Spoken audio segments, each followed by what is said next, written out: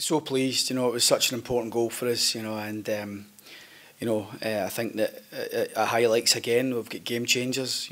Adam starts Sunday, Jayden comes off the bench and scores at Dens, and it's the reverse tonight, and that's why we've added in those areas. But Adam's movement to get a wee half yard on Anderson is terrific. He's still got a bit to do to steer it into the far corner, but I think the celebrations are because it's so late in the game, and because of the quality and the strength of our opponent that gives them very little time to come back.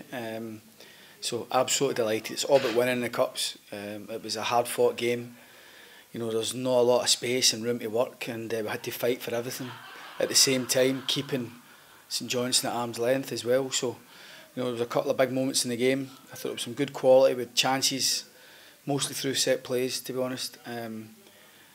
So it was a very tight game. So you just had a feeling that one goal was going to win the game, and thankfully we get it. It's a brilliant finish to the game.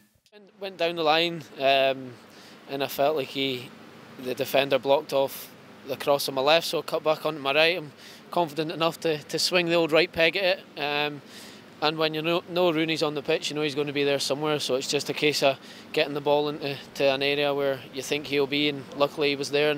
And it was a great header and a great feeling when the ball hits the back of the net, especially at that time of the game. And yeah, it was good for Rooney as well to get his goal, and hopefully now he'll kick on as well.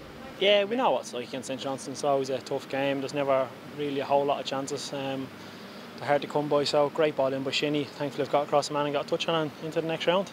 The cup competition is possible, so we have to make sure we go into the game obviously confident, but wary that they're on a good run themselves at the minute. But we look forward. There's a lot of football to play before then, but we're obviously just delighted to be in the next round.